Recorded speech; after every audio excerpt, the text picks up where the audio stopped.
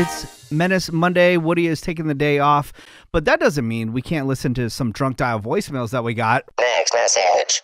So it's my 21st birthday, and the Menace Reset is real.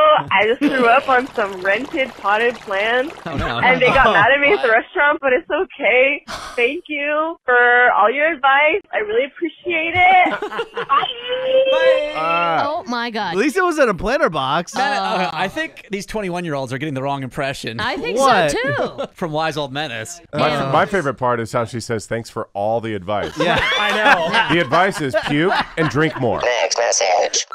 I puked in my best friend's mom's kitchen sink, but it was on the side that didn't have the garbage disposal, and I didn't want anyone to know that I puked in the sink.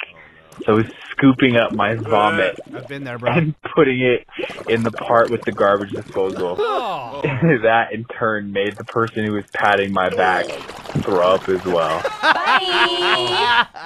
Animals. I feel like we're encouraging negative behavior. I've done agree. this, and the worst is when you don't have a scooping device and you gotta just palm it, Who the hell's palming their puke? and then you gotta hand waffle stomp it. Okay.